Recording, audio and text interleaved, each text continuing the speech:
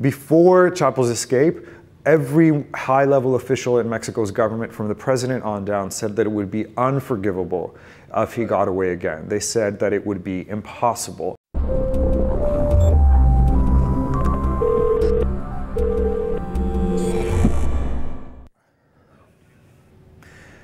Hi everyone, I'm Daniel Hernandez, Mexico Bureau Chief for Vice News. I'm here on the line to take your questions.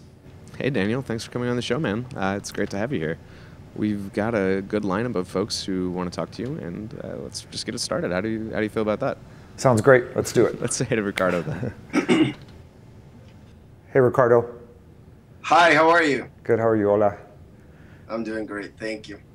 So I have a few questions that I want to ask you, and I mean, first off, I guess it begins by talking about El Chapo, which obviously is a topic that it's on everybody's mouth, and it's, you know, recurring. And well, what do you have to say, or what is your opinion? Because, you know, everything has been said in news reports and everything, but what is your opinion regarding his second escape? And I guess let's just take it from there, and then, you know. Yeah, well, the second escape by Joaquin El Chapo Guzman was something that no one would have predicted, but at the same time, everyone in a certain way could have predicted, because Joaquin El Chapo Guzman is super well known for using tunnels to smuggle drugs across the border. He was also known for using tunnels to escape authorities when they tried to capture him in Culiacan, just before they got him in Mazatlan, Sinaloa. So when this news occurred on July 11th, that this individual managed to escape from a maximum security prison in Mexico using a tunnel, we raced over there with a crew to try to get a closer look. And we did go down there. It's coming in a documentary on Vice News soon, and it is pretty spectacular structure, I gotta say.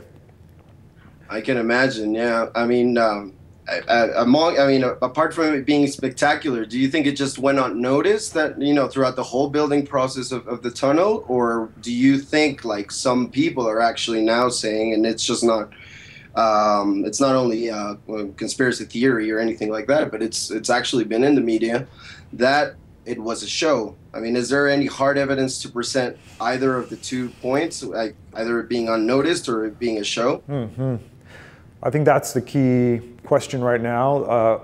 Mexico's government is permitting reporters to go down and look at the tunnel. They're also letting reporters to look at the prison cell side, but they haven't let anyone run all the way through. They say that it's dangerous. You know, this tunnel is not reinforced. It's like a hueco, it's a hole in the ground, 62 feet below from where the cell is, and about 25 to 30 feet from where the escape house is. That's where I went down with the Vice News crew to check it out. We checked out the motorbike, we saw the railing, we saw the ventilation system, the electricity system, the generator. But at the end of the day, we haven't been able to fully confirm that it connects all the way to the cell. And it also does raise questions that you mentioned, Ricardo, that, you know, why didn't this generate noise? Why weren't there any signs? Why wasn't there any suspicion that this was going on? And if there was, well, who was aware? Who was maybe bribed by El Chapo or threatened by him or his associates in order to permit for this tunnel to be constructed? So right now there is this back and forth between conspiracy theorists, let's say, and between the hard evidence that we've seen up until this point, which is basically 2 different ends, two tunnels, but no proof yet that they fully connect. Right. And this definitely, you know, has been a low blow to our current administration. And in your opinion, what do you think that this will, you know, compound it to all of the other things that are happening in Mexican, you know, not just politics, but, you know, society? What do you think is the short-term effect of this, you know? This escape. Mm-hmm. Yeah. Well, I mean, you're saying, I'm saying, this is like another embarrassing, really unfortunate thing that has happened in the country. Before Chapo's escape, every high-level official in Mexico's government, from the president on down, said that it would be unforgivable if he got away again. They said that it would be impossible. The United States wanted Joaquin Guzman extradited immediately. On June 25th, actually, it was revealed after the escape that on June 25th, the U.S. put in another request, and Mexico was apparently responding and maybe putting into motion an extradition for Joaquin Guzman. It didn't happen, of course, before he escaped. Well, this is a huge embarrassment. You know, I don't think it's coincidental that Guzman escaped right as Peña Nieto, the president, Enrique Peña Nieto, was traveling to Paris with more than 440 guests to, you know, do the same trip that he did to the UK a few months ago. And many of the foreign trips that he takes are in order to promote Mexico's brand, to promote investment in Mexico. So it kind of makes it seem like the priorities were misplaced, or he was kind of leaving the home base at a critical time. So I don't know. It's up to Mexico's government to respond. Obviously, they see this as an embarrassment. A lot of reporters in the initial press conferences were asking the National Security Commissioner and the Interior Secretary, Miguel Ángel Osorio Chong, if they were going to resign. They say they're not going to resign. In a moment of crisis, it's not when you step down. But this is the worst or the most difficult challenge, I think, that Mexico's government and this particular administration has faced in these 3 years since they came into office. Right. Well, one last thing, and I just want to hear your opinion really bluntly. What do you think about Mexico at this point in time? Well, you know, Mexico is this constant contradiction. It is both wonderful and beautiful and dark and nightmarish at times. It's really hard to reconcile these two faces of the country. You're living there and your daily life involves wonderful food and culture and people and in many ways a very free and open society. And then you turn around and look at the newspapers and the headlines and the news are horrible. The violence, the lack of justice, the disasters that occur in different points of the country for different reasons. I'm really unsure. I don't want to promote constantly this negative portrait, of the country, but at the same time, it would be you know, negligent of me as a reporter to not focus on these tragedies and on these horrors that people are facing on a daily basis. So we'll see. You know, Mexico is this place that constantly surprises you, and just when you think, you know, it can't get any weirder or darker or more complex, something in that country happens that makes you just go, how is this possible? Yeah, that's true. Well, thanks, and thanks, Ricardo. Take care. Take care. Yeah, Ricardo, thanks for coming on, man. So, Daniel, we got a bunch of questions coming on Twitter, and I want to start with this one that we got actually yesterday. This is from Big Daddy. Big Daddy wants to know who and how the hell did they make that tunnel? Hey, Big Daddy. Very good question. You know, as I said earlier, the Sinaloa cartel is super skilled at creating tunnels, particularly along the San Diego-Tijuana border. They use these to move the marijuana, the cocaine, the methamphetamine, and heroin into the United States and further afield. There has been some examinations of these tunnels, and really they're quite remarkable. The ventilation systems, the depth that is required to build this. Obviously, you need highly skilled engineers and architects to make these tunnels happen. So when people saw this most recent tunnel there at the Altiplano prison in the state of Mexico, it was in a way kind of not surprising if you know anything about Guzman and the Sinaloa cartel's use of tunnels. It does, of course, raise a lot of questions. Did anyone hear noises? Was there any indication that this was happening? Satellite imagery shows that the escape house that was used to connect the prison and the tunnel out they started constructing it almost immediately after he went into this facility in February of last year. So obviously it was a very sophisticated operation. And then it has this kind of like Indiana Jones-like element. You have this adapted motorbike, on this railing that authorities say Guzman used in order to speed ahead, just in case if anyone was following him down the tunnel. He was already on a bike and moving to the end of the tunnel, and according to the authorities, he was smashing light bulbs along the way in order to darken the path of anyone who might be pursuing him. So this is a guy who is very well trained in knowing how to escape and use tunnels to his advantage. Cool. So thanks, Big Daddy, for that question, and thanks for that Twitter handle too. So we've got another Skype caller for you. Let's say it is Scott Jones. I think Scott's calling us from London. Is that right, Scott? It is, yes. Hi. Hi, Scott. How are you doing? You okay? Good, thank you. Good, good, good. I've got a couple of questions, but firstly, just a quick little thanks.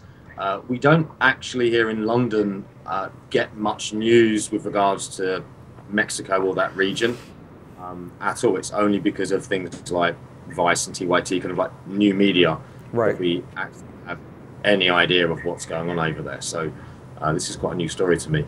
Thank you. I suppose following on from what Ricardo brought up, a simpler question is, what seems strange to me is, why was this chap in what looks like a very lovely, cushy individual cell with a bathroom, and considering the charges that are up against him and the extradition with America, right, to be quite still life in that prison? Great question. Chapo's first time in a maximum security prison in Mexico was in Puente Grande in the state of Jalisco. He escaped from that in 2001. Initially, officials said it was in a laundry cart, which seemed quite implausible because, as several journalists later revealed, including Anabel Hernandez and Jesus Lemus, showed that he was probably got out of that prison with the help of guards, officials, and probably also the warden. In that prison, allegedly, he had constant access to cell phones. He had constant access to prostitutes and to visitors. He would throw lavish parties. He also ate great gourmet food. Excuse me. So inside these facilities, Chapo Guzman had kind of the good life. You know, when I look at this new prison, I've never seen photos of the Puente Grande cell. This prison does look austere, maybe, but if you were to compare that maybe to maximum security cells that we've seen in the United States, maybe not so much. I mean, there in Altiplano, he had a window. He did, as you mentioned, have this shower. He had his bed, obviously, a little desk. But the shower itself in the facility, you know, there's mold there in the floor around the photographs of the hole that he used allegedly to get out. We've also interviewed in the past few days, myself and our Vice News crew there in Mexico City, ex-prisoners from both of these prisons, and they say that it is an extremely strict environment, that they enter the cells where you're at random hours of the day, strip search prisoners. They use little devices and listening devices to check the perimeter of the cell, check all the walls. That is to say that if this tunnel was built unnoticed, it is implausible given what we know about the behavior of prison officials. The shower, for example, what was Joaquin Guzman doing, kind of pacing back and forth before entering the shower? Any kind of unusual behavior raises alarms with the officials who are watching on the closed circuit television. And some of these ex-prisoners told Vice News in Mexico that even if you're not moving for a few minutes, they get alarmed and they come and check on you. So that raises questions like, why didn't anyone notice? Why didn't anyone go in there and check on him? Also, officials admitted in the past few days that 18 minutes passed from the moment that they lose visual contact with Chapo Guzman up until when guards went and to check on him. So obviously there's some negligence or just you know, maybe incompetence, or just maybe there was all part of one plan to let him free and to let him have a head start, let's say, against anyone who might be chasing him. Okay, seems a bit Goodfellas. Yeah. Goodfellas as such with regards to his lifestyle. Right. The other question that I had, which is a bit broader, and again, I'm not from that part of the world or that continent, but on paper, at least, Mexico should be a successful country if you look at its exports, its natural resources, and it clearly isn't. It clearly isn't a successful country. It appears to be a failed state, and everything is in place with regards to the democratic system. It's basically the same as America, judicial system, etc., etc. So I suppose my very broad question is, why is it such a failed state, and why is it in the mess that it appears to be? And it kind of, on paper, it should be doing a lot better than it is. Right.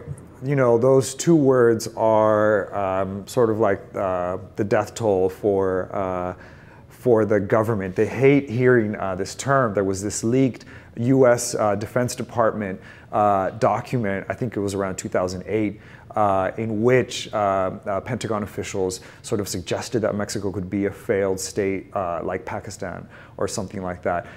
That's something that Mexico's government does not want to hear, does not want to put in the public eye. But despite all their best efforts to promote this idea of Mexico as this sort of flourishing world figure, it's true what you say. It's really incongruent. The fact that Mexico has so much natural resources, has so much potential, let's say, and there are some good signs. It has a pretty robust industrial sector. Obviously, the North American Free Trade Agreement in 1994 permitted Canadian and US companies to set up shop and take advantage of cheap labor in Mexico as a way to balance out the competition posed by China. Mexico has more trade agreements with other countries than any other country in the world. And yet, Mexico is half of the country lives in poverty.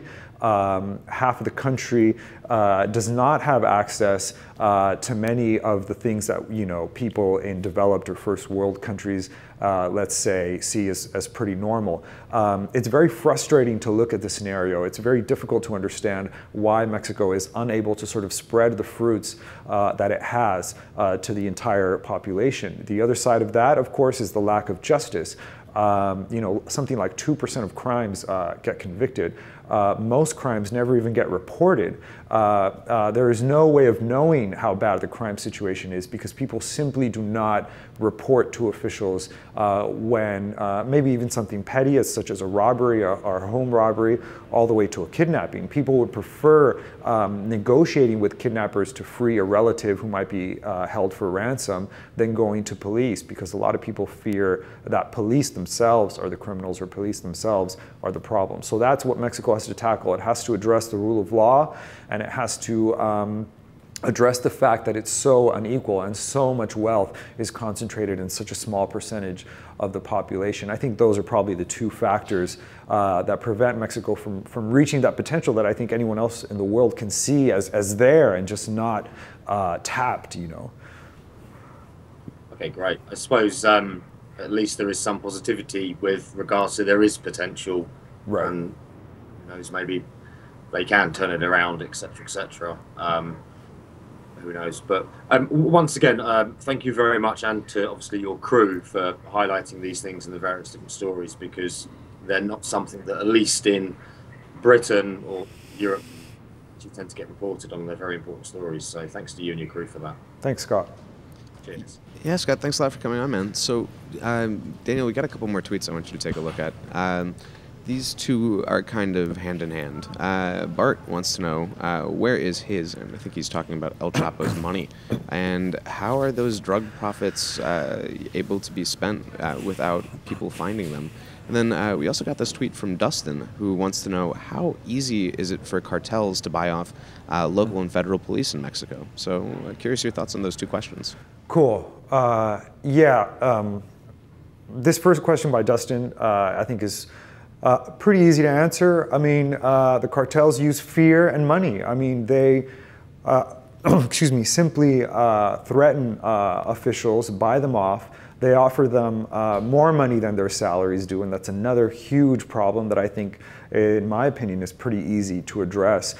Municipal police forces in Mexico often have to buy their own equipment, sometimes even in some cases their own weapons, in order to do their jobs. This is also a complaint by firefighters in many parts of Mexico. So the government could easily address sort of the threat posed by cartel threats and by cartel bribes by maybe raising the wages of public servants who are there to serve the population of the country. But really, when you look at someone who has so much money, who is named one of the richest people in the world by Forbes magazine, someone who's responsible for something like 25% of all the drugs sent to the United States, a conservative estimate of $3 billion in annual profits. How can you compete with that? You know what I mean? And so that's kind of the basic problem there. It's simply very easy to buy off local officials. In terms of where Guzman's money is located, well, as our Vice News reporters in Mexico have shown us, a lot of that money is laundered, is cleaned in Mexico in the form of real estate, restaurants, bars, clubs, any kind of business that can be set up in order to launder this money and sort of cycle it through the system. Of course, banks are also involved, and banks are also responsible. The United States has fined several transnational banks and convicted banks for laundering money for the cartels, and in particular the Sinaloa cartel. So that's another huge issue that has to be addressed sort of binationally. You know, the role of banks and the role of these huge transnational operations in moving that money back and forth and permitting the cartel to buy weapons and to bribe officials with millions and millions of dollars. Nice, man. So I hope that answers the questions of, I think that was Dustin and Bart. So Dustin and Bart, thanks for your questions. We got some more questions on Skype. So say hey to Brooke, who is calling us from San Diego. Is that right, Brooke? That's right. Good. Hi, Brooke. Hi. So I had a bunch of questions about Chapo Guzman that you've already answered. So instead, I'm going to ask you something I've been wondering. In your opinion, there's a real hole in coverage in the United States media about Mexico. Vice is one of the few places that actually does do Mexico coverage. And I'm wondering if you have any kind of opinion on what makes that hole happen. You know, why is there such a lack of information out there? You hear about this kind of really like glamorous cartel or like scary cartel news, and then you hear about crime, and then you hear about beats. That's about it. Mm-hmm. Well, that's a good point, and thank you for taking note of that. I do feel that here at Vice News we want to cover the stuff that maybe other people aren't covering. My personal opinion is that Mexico is extremely important to to the U.S., and news out of Mexico is more important because these countries are merging and meshing in ways that we aren't even understanding right now. Latinos are now the largest minority in the United States, and Mexican Americans make up the largest chunk of that. So more and more Americans have Mexican neighbors, Mexican classmates, Mexican American as well. I think that's what sort of drives our coverage in my view. We want to show people the stories that they might want to know, that they might feel have something to do with people in their community, in their school, in their church, in their neighborhood. At the same time, I feel like a lot of people, as you say, do want to just focus on sort of the spectacular, glamorous news like the Chapo escape, right? Or a horrible cartel massacre maybe. But there's a lot of kind of like everyday news that is also similar to kind of the things that happen in the US. If there's a hurricane, for example, some kind of a natural disaster, and also sort of like big city stories related, to crime, to transportation. Those are all things I think that reflect the fact that Mexico is a very complex place. It's urban, it's rural, it's very wealthy, very poor. So a lot of times in those contradictions and in those kind of fissures in the news, you can find really interesting stories. But it is a good question. A lot of people, I think, see Mexico as sort of like the backyard yard, or the shed in the back where you go in to get what you need, but don't really address maybe the actual needs that are there. And so, but thank you for noticing that, Brooke. That's something that we're trying to address in our coverage here at Vice. Well, and my next question is kind of fitting into more to what you were asking, or what you were talking about earlier. Mexico being called a failed state and having this, not only this negative coverage, but also the hold of the cartels. Plan Merida, where does that fit into everything? Great thing to bring up. Plan Merida, or the Merida Initiative, was signed by George W. Bush and Felipe Calderon. It's meant to allow the U.S. To target the issue in Mexico by sending money, hardware, weapons, helicopters, also training, and a small section of it, or a chunk of it, is supposedly aimed at helping bolster up and improve and reform Mexico's legal and judicial institutions, which are really in a dire state. Plan Merida, or the Merida Initiative, has brought, I think, more than $5 billion. I'm not sure, I have to check that figure, but more than $5 billion over these past 7-8 years. That's a question I think that we need to pose to the U.S. side, to U.S. officials. How successful has this been? We've heard in some of the grumbling of unnamed U.S. officials who have spoken to U.S. news outlets since the escape of Joaquin Guzman, that they're kind of like shrugging and saying, well, if we're sending Mexico all this money and we're sending Mexico all this help, and yet they're unable to keep a guy as dangerous or as significant as Joaquin Guzman is in prison, well, what's the use?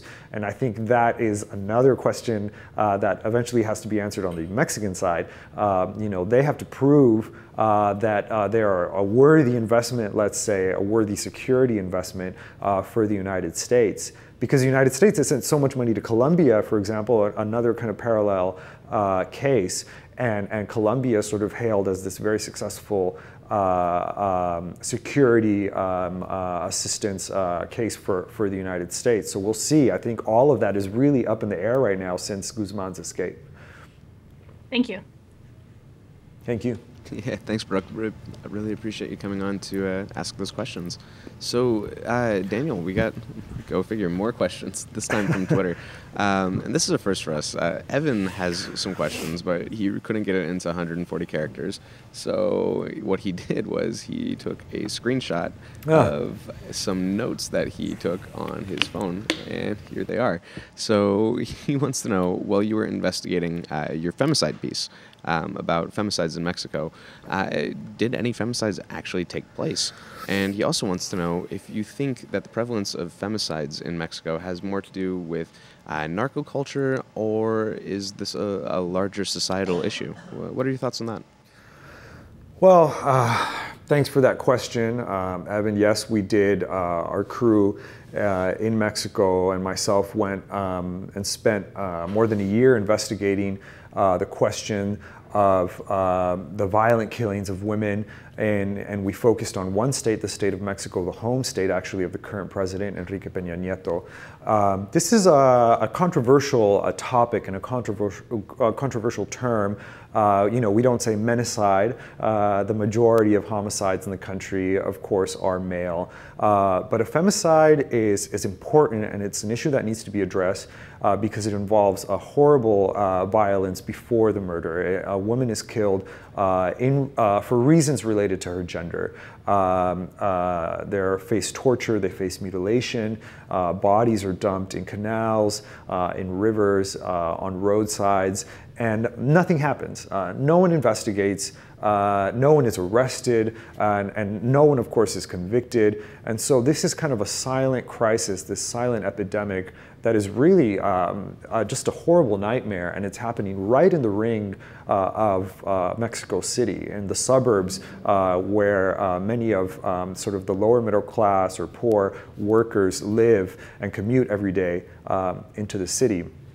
Yes, there were several instances when we went out there, we'd pick up a local paper and we'd see another horrible photograph of a crime scene involving a female homicide victim. But beyond that, nothing happens. No one cares. No one investigates. After our documentary, actually, the governor of the state of Mexico, Erubiel Avila, finally responded after months and months of campaigning and protests by advocates in the state of Mexico, and said he was going to institute a gender alert in order to focus on these kinds of crimes. Well, we'll see once that is in place if it will have any actual effect. Our documentary focused on a case of a young woman who was most likely killed by her husband, who was a judicial police officer in the state of Mexico. So the collusion with authorities is a big issue that is also not being addressed. To answer Evan's second question, I think that is more of an intangible. How is narco culture affecting this wave of violence against women? Or does it have to do more with the culture of machismo that has been prevalent in Mexico for so many decades and years? So it's interesting, and we have to really hold up the mirror, I think, in Mexico and address maybe the cultural factors that are involved in the violent killings of women and the lack of justice for them and for their families. Well, yeah. That's a serious issue, and I'm glad that the team at Vice News is covering it. So thanks for leading that coverage down there. But, we've got some more people to ask you questions, and this is our last Skype caller. But let's say to Kieran, last but not least. Hi, Daniel. Hi, Kieran. How are you? So I'm currently based out of Colombia, so my question is going to involve Colombia. Many believe that Colombia is on the verge of a peace agreement with the Marxist FARC insurgency, an armed group which has violently fought against the government for over 50 years. The FARC just agreed to sign a unilateral ceasefire, which is the 6th unilateral ceasefire that has occurred since its existence. But despite the fact that all previous efforts have failed, news sources have framed this ceasefire in a more positive light. In what ways do you think a successful peace agreement and resolution with the FARC will affect Mexico's current conflict or inspire change across borders? So, for example, some argue that FARC actors have trained members of Mexican drug cartels and that there are strong links between Mexican cartels and the FARC. What do you think about this, and how will FARC demobilization impact Mexico? That is a super good question. I'm super glad that you've asked it. The situation in Colombia is really critical right now, and in my personal opinion, I think it's one of the most important stories anywhere. The country is on the verge, maybe, of ending this conflict with this guerrilla. The FARC have been in this asymmetrical war with Colombia's government since at least 1964, when they were formed. They're kind of like 3 out of 6 points it is solved in order to possibly end the war. Even so, Colombian voters would have to approve the peace deal in a referendum, right? And even if that happens, Colombia would still have to come to some kind of peace agreement with the ELN, which is another guerrilla. But as you point out, the FARC have long ago sort of shed, their ideological or maybe even moral sort of impulse in their insurgency. They are involved in drug trafficking, and they are probably involved with Mexican cartels or traffickers. We have a reporter in Bogota who's been doing great stuff, Joe Parkin, on this deal. And I think it's very important for Mexico to look at Colombia, and also for the U.S. to look at Colombia in relation to Mexico. As we mentioned earlier, the U.S. supports Colombia's government and Colombia's military through Plan Colombia, and now the U.S. supports Mexico and Mexico's government through Plan Mérida. It will become a question of if Mexico can look at Colombia and then look at itself. 220,000 people have been killed, in a conservative estimate, in Colombia's war over 50 years. In Mexico, in less than 10 years, 120,000 people, conservatively as well, have been killed in this conflict. And yet, Mexico's government and the U.S. government doesn't even use the term war anymore. They're trying to kind of whitewash or gloss over the conflict that is occurring in the country and affecting so many people's lives. That's something that we're trying to do in our coverage, focus on Colombia and remind people that there's another country in the region that has been living in conflict. Generations of Colombians, such as yourself, have never seen peace. And so I can imagine that there's only this hope, although great skepticism towards this deal. As I understand it, many Colombians, they of course want peace and want stability and the prosperity that Colombia has been building and enjoying in recent years. But many people don't believe that peace could be achieved. I personally think that Mexico's government and Mexico's leaders and the people involved in trying to resolve the issue of violence in Mexico should look at Colombia and understand that although we may not be dealing in Mexico with sort of a Marxist ideological insurgency, we're dealing basically with business people with guns who are just trying to protect their businesses of trafficking. But the effects of this conflict are the same: disappearances, displaced people, forced disappearances. Colombia has the highest population of people who are internally displaced in the region. It's up there like with Syria. Mexico has highest in the world. Highest in the world, almost 6 million, isn't that right? Mexico has documented 280,000 people who are internally displaced, people pushed off their lands by the cartels or by different organized crime groups. That's probably a very low figure. Myself and a Vice news crew actually went to one of these refugee camps, and it's just impossible to sort of reconcile the image of people pushed out of their communities by drug gangs, in the country directly south of the United States. It's something that has to be addressed. The effects of these conflicts. Colombia will have a truth commission. Both sides have agreed that once a deal is passed, there will be a reconciliation, a truth commission like they had in Argentina after the dictatorship, or in South Africa after apartheid. And Mexico at some point will have to need that as well. But first, Mexico just has to acknowledge that it is in a state of war, like Colombia's, an asymmetrical, low-intensity war, but that affects millions and millions of people nonetheless. Okay, thank you for that answer. You mentioned also the referendum and society needing to approve of the peace agreement that will take place in La Habana. And so my question is, despite the need of this referendum, and there remains a strong opposition to the peace agreement, as you said, here within Colombia. There's international hope for it, but within Colombia, the youth in particular aren't involved in the process, and there's just major pessimism. What do you think we can do to include Colombian youth and to create optimism about the process? Mm-hmm. It's a good question. I mean, you're right, there is this pessimism. When I went to Colombia last year, I was just a couple of days in Bogota, and I was trying to ask people, my age, are you excited? Like, imagine, like your parents had war, you might see peace in your country, and everyone was just like, no, like nothing's gonna change, nothing's gonna happen, it's gonna be the same old thing, and there's a lot of understandable bitterness. Everyone in Colombia that I met had some story of being victimized by the conflict, a relative killed, a relative losing their lands or property because of the guerrilla. So there is, how do you get over that? How do you forgive? How do you move on? How do you come to terms with the violence, especially if you've been directly affected?